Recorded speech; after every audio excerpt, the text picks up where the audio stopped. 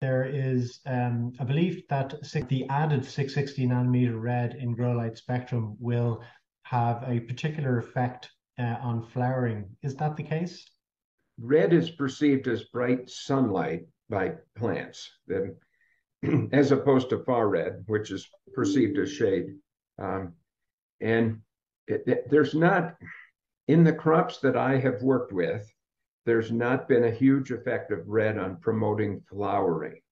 And now Eric Runkle works on flowering ornamental crops, I mean, flowers.